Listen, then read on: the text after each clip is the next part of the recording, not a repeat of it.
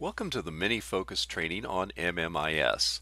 This class will demonstrate one of the two tools that we use to look up clients' insurance, MMIS. The second tool, PH-Tech, will be shown in a separate video. The first screen I'm going to show you is the screen to log in. For the purpose of this class, we already assume that you have a login set up and there's some type of a saved web page or shortcut to get to the MMIS login screen. If you do not have access to MMIS, please email EHR support. On the login screen, you want to select first the Providers option at the top here. Then you will click Login after clicking on Providers. This will bring up the home page for MMIS. You will pick the Eligibility option.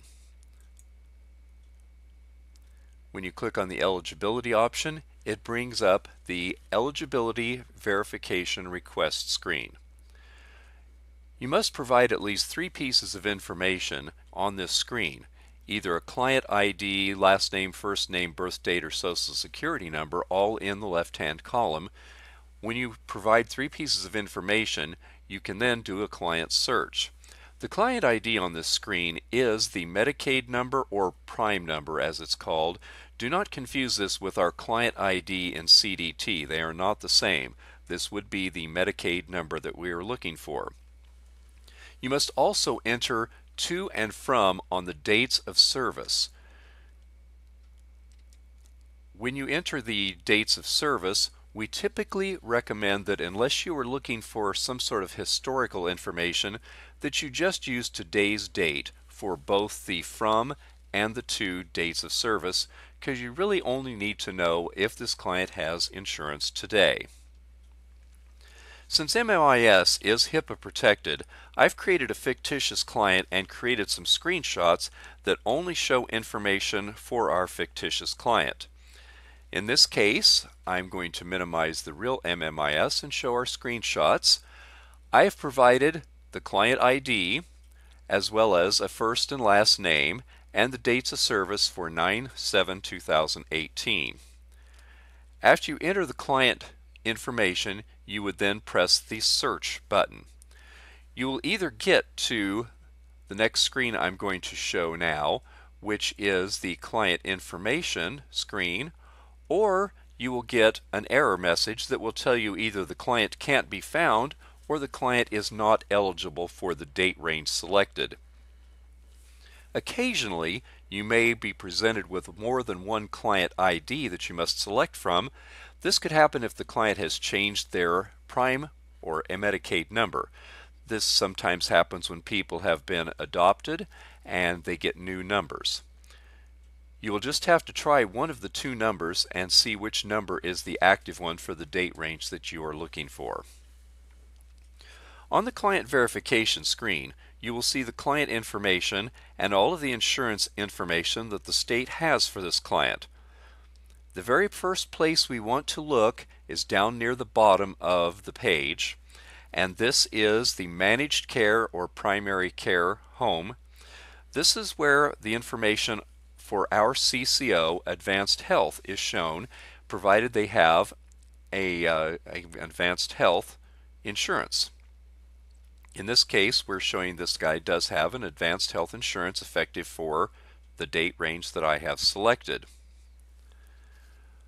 The next thing you will want to look at will be whether or not they have the Medicaid. If they do not have an Advanced Health, you'll be looking in this area here for the SMHS, the State Medicaid Mental Health Services line. If they have that, that would indicate they have what is known as Medicaid Open Card, also known as fee-for-service.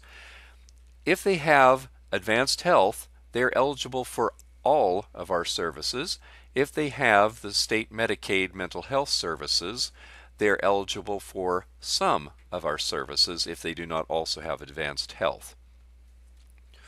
Other items that need to be checked on this screen are the TPL. TPL is going to show you if they have any third-party insurance, like a private health insurance. If they do have private health insurance, they probably are not eligible for services at Coos Health and Wellness and would be referred out to a private healthcare provider. Also, another thing to look for on this section is whether or not the client has Medicare. You're looking up here in this area. If they show Medicare Part B, they may be eligible for some medication services with some of our providers. So when you look up the insurance for this person, we have found that this person has advanced health, so they have the insurance that we are looking for, and so we can go ahead and provide the services. The advantages of using MMIS as a tool to look up the insurance are it shows these multiple types of insurance like the Medicaid and Medicare. It's also easy to search without knowing what the client's Medicaid or prime number is, because you can just put in a birth date, the last name, and first name to search for the client. Another advantage of MMIS is it will allow you to search for a date range. So you can search for up to a year at a time, and you can go back as far as you want in history to search for what insurance may have been eligible a year ago or more. But it will only go through today's date. So one of the disadvantages is you can't see any future information. You can only see through today's date with MMIS. You must provide the 3 pieces of information. You can't look up something with just the client ID number. And there's no client demographic information that you might see, for instance, in PH Tech. You get just the basic information about the client, their name and their birth date and their insurance number, and then what policies that they have. The MMIS site is run by the state of Oregon and is the official source for information on our CCOs and Medicaid. Since they are the official site, we must make our information match their information so we can submit our encounters. Frequent items that we find that do not match between our records and the state are spelling of names and birth dates.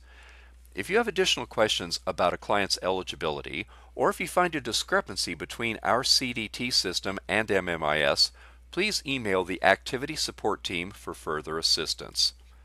If you would like additional training on this or any other topic related to clinicians' desktop software, please contact the EHR support team. Thank you for viewing this video.